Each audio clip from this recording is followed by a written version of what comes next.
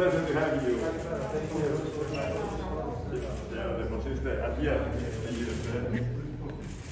Hello. Please have a seat. Welcome you today to Athens, and an opportunity for me to thank you personally for the excellent cooperation we've had over the past years when it comes to protecting our borders, which is both a sovereign right and an obligation fully compatible with international law. We know that we are a continent that provides international protection where applicable, and we want to offer legal paths to migration, but at the same time, we must protect our borders against smuggling networks. You're fully aware that over the past 2 years, with the active support of FRONTEX, we've been able to reduce flows by almost 80% in 2020, and a further 73% year to date. And I strongly commend the Hellenic Armed Forces, the Hellenic Police, and especially the Hellenic Coast Guard, and my colleagues in government for the results achieved. But I would also like to congratulate the Hellenic Coast Guard and FRONTEX for the prevention of human life losses at sea. Protecting our borders not only prevents irregular arrivals, but also protects human lives. I would like to use this opportunity to again reach out to our neighbor, to Turkey, to encourage them to adhere by the provisions of the EU-Turkey statement, to work more actively to prevent irregular arrivals and to further reduce migratory flows against the Aegean. We know they have the capacity to do it. They also know that we have close to 1,500 people on the islands whose asylum applications have been declined, who could return to Turkey. It would be a very important first step to enhance our cooperation if they were to accept those people back to Turkey. And I'm always looking forward to a constructive dialogue with Turkey when it comes to issue of migration. But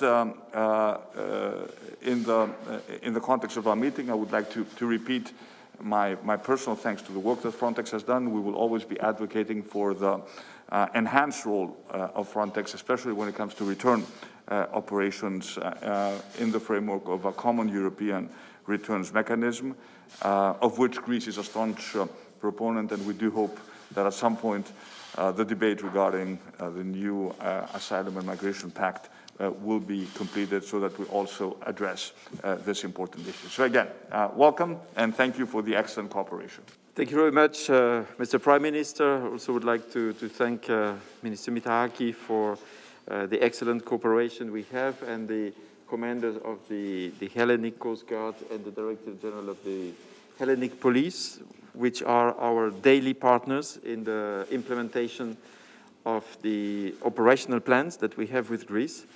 The possibility to have this meeting today, I must say, is extremely rewarding for the agency. It's the recognition of the role played by FRONTEX as the European Border and Coast Guard Agency.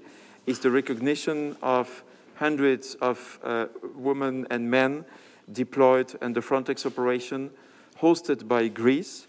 And I must say that this is encouraging in order to deploy further the European Standing Corps. Yesterday, when I arrived in Greece, in Athens airport, I could meet for the first time a group of members of the Standing Corps deployed at the main airport of the country. This shows that we are able more and more to support, as you said, Mr. Prime Minister, in different kind of activities. Irregular migration is a part of our mandate to monitor, detect, address, including return. And I would like to reiterate our commitment to support all member states, and in particular Greece, with return activities.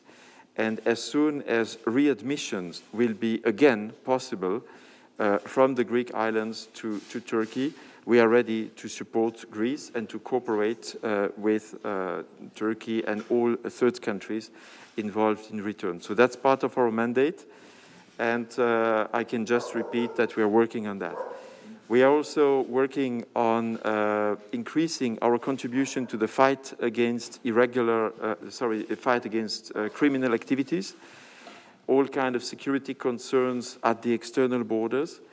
And we are also working with all member states and with Greece also in building capacities, border management capacities. We discussed, for example, about the ETIAS, which is building a capacity which is probably very important to have more tourists coming again in a country like Greece.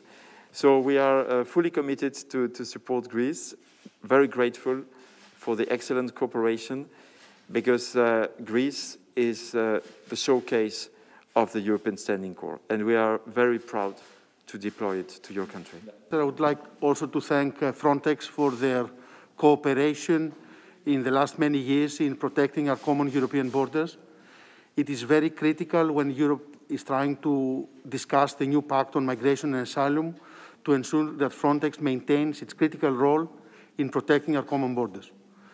Europe should facilitate legal migrations, but at the same time should fight smuggling networks. We should not allow ourselves to see incidents of mass irregular migration like Evros or like the current situation in Spain happening ever again. And I think it is important that all the European institutions continue to support FRONTEX in executing their mandate. It is inconceivable that migrants and refugees can be used as geopolitical pawns to put pressure on the European Union as a whole. And I think we need to be very, very strict when this happens. It did happen last March at our land border with Turkey. It happened again a few days ago in North Africa. So we need to be very, very clear that we will not be put under pressure by countries that choose to use migrants and refugees to put pressure on the European Union for whatever interest they may have. So this is, I think, a political message that needs to be sent at the highest possible level, at the level of the European Council. And of course, we have the capacity at the European level through FRONTEX, and at the national level through our Coast Guard, our police, with the support, whenever necessary, of our armed forces, to make sure that we impose this policy, that we keep legal paths to migration open, but at the same time that we protect our